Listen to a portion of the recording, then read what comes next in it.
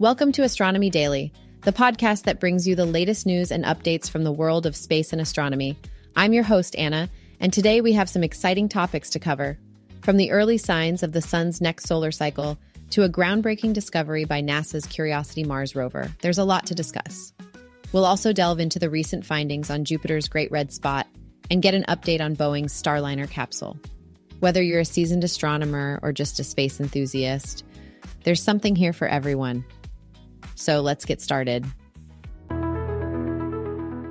Scientists have detected the first rumblings of the next 11-year solar cycle through sound waves within the sun, even though we're still halfway through the current one, solar cycle 25. This cycle, which started in 2019, is at its peak, known as the solar maximum, a period marked by increased sunspot activity, solar flares, and coronal mass ejections. These phenomena can amplify electromagnetic energy reaching Earth, often making the auroras visible more frequently and in unexpected locations. This discovery came from researchers at the University of Birmingham and was presented at the Royal Astronomical Society's National Astronomy meeting. Using internal sound waves, astronomers have pinpointed patterns of faster and slower rotating bands within the sun, a phenomenon known as solar torsional oscillation. These bands serve as early indicators of a new solar cycle, typically making their appearance before the cycle officially begins. Dr. Rachel Howe, a research fellow at the University of Birmingham, noted that a faint sign of the next solar cycle, cycle 26, is now visible in the data.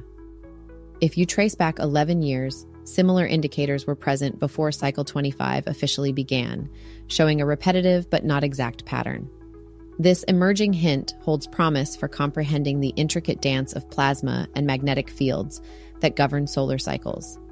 These solar torsional signals have been studied extensively since 1995, using data from the Global Oscillation Network Group, GONG, the Michelson Doppler Imager, MDI, aboard the Solar and Heliospheric Observatory, and the Helioseismic and Magnetic Imager, HMI, on board the Solar Dynamics Observatory. The cumulative data now spans the rise of solar cycles 23, 24, and 25, allowing for detailed comparisons across different cycles. The importance of these findings lies in their potential for advancing our knowledge of solar dynamics. Understanding the nuances of these solar torsional oscillations and their relationship with cycle changes helps scientists predict solar activity more accurately. This is crucial, considering how solar activity impacts everything from satellite operations to power grids and radio communication on Earth. It's incredibly exciting to see the first traces of cycle 26, which researchers anticipate will officially commence around 2030. With continued data collection, Dr. Howe and her team hope to unlock even more secrets about the role these rotational flows play in our sun's behavior. This ongoing research doesn't just add to our understanding of the sun, but it also helps us prepare for and mitigate the effects of solar activity here on Earth. NASA's Curiosity rover has once again delivered groundbreaking discoveries from the Martian surface. On May 30th, scientists were taken by surprise when the rover drove over a rock, cracking it open to reveal yellow sulfur crystals, a sight never before seen on the red planet. Since October 2023, Curiosity has been exploring a region of Mars that is particularly rich in sulfates, a type of salt that forms as water evaporates. Usually, these sulfates are found mixed with other materials, but this recent discovery by Curiosity is quite different. The rock it crushed open was composed of elemental sulfur, pure sulfur, which is odorless and forms under a very narrow set of conditions that had not previously been associated with this Martian landscape. Finding these sulfur crystals has raised numerous questions about Mars' geologic and possibly even hydrologic history. Project scientist Ashwin Vasavada from NASA's Jet Propulsion Laboratory described it as finding an oasis in the desert, highlighting how unexpected and intriguing this discovery is. The find is part of a larger set of revelations Curiosity has encountered while navigating through the Geddes-Vallis Channel, a prominent feature in Mars's topography that has become integral to understanding the planet's geological past. The Geddes-Vallis Channel is thought to have been carved by ancient flows of water and debris, leaving behind mounds of boulders and sediment that stretch miles down the mountainside. Since arriving at this channel, Curiosity has encountered various clues suggesting that both violent water flows and dry landslides contributed to shaping this dramatic landscape.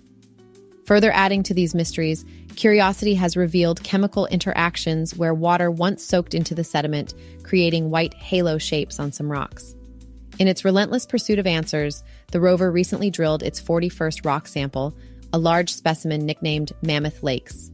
This marks another critical step in determining the composition and history of rocks within the channel. This fascinating discovery continues to piece together Mars's complex narrative, indicating periods of intense activity involving both water and landslides. As Curiosity moves on to further explore Geddes Vallis, it carries the promise of more surprises and insights into Mars's ancient terrains and the potential conditions for microbial life.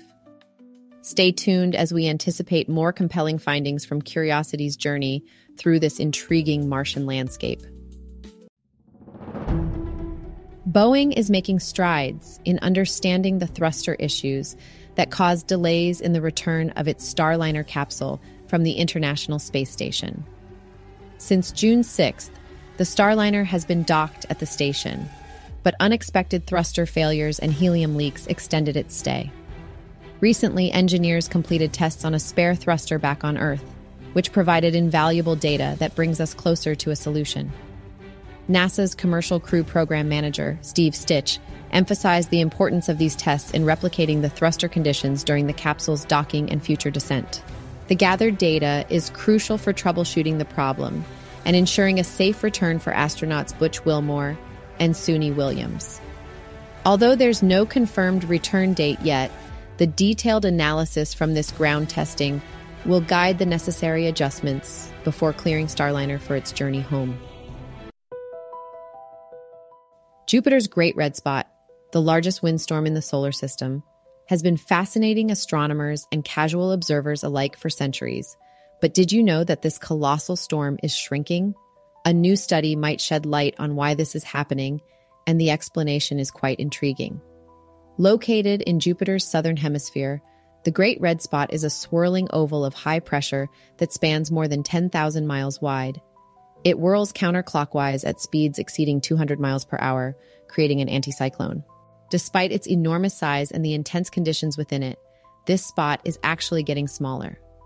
Over the past century, and particularly in the last 50 years, its length has decreased significantly. The study, led by Caleb Kevaney, a PhD student at Yale, focused on the interaction between the Great Red Spot and smaller transient storms that frequently occur on Jupiter. Using a series of 3D simulations, Kevaney and his team discovered that these smaller storms actually play a vital role in the dynamics of the Great Red Spot.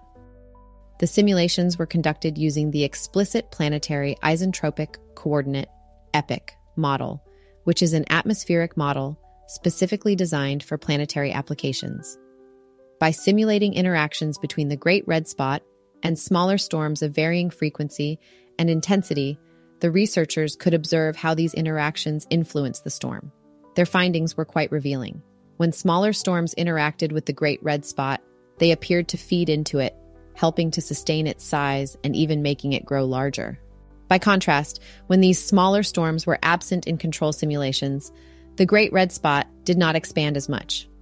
Kevaney and his co-authors, Gary Lackman from North Carolina State University and Timothy Dowling from the University of Louisville, based part of their study on similar weather dynamics observed here on Earth, particularly with systems known as heat domes or blocks.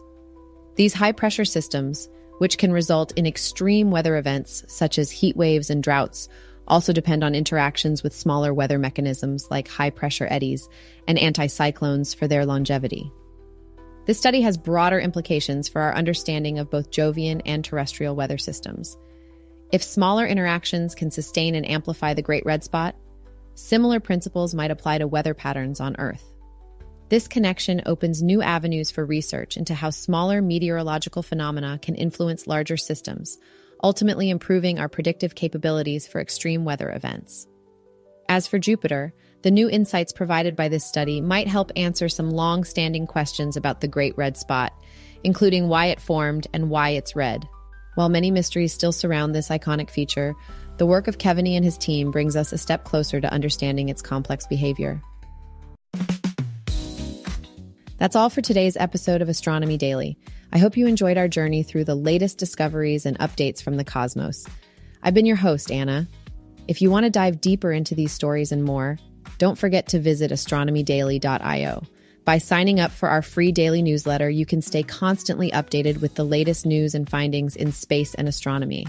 Our website also features a news feed that refreshes with new content, so you never miss a moment of cosmic intrigue. Plus, you can listen to all our back episodes whenever you like. Stay connected with us on social media too. Just search for Astro Daily Pod on Facebook, X, YouTube, and TikTok. We share fascinating space news, updates, and engaging content to keep your spirit of exploration alive. Thank you for tuning in. Until next time, keep looking up and wondering what's out there. See you soon.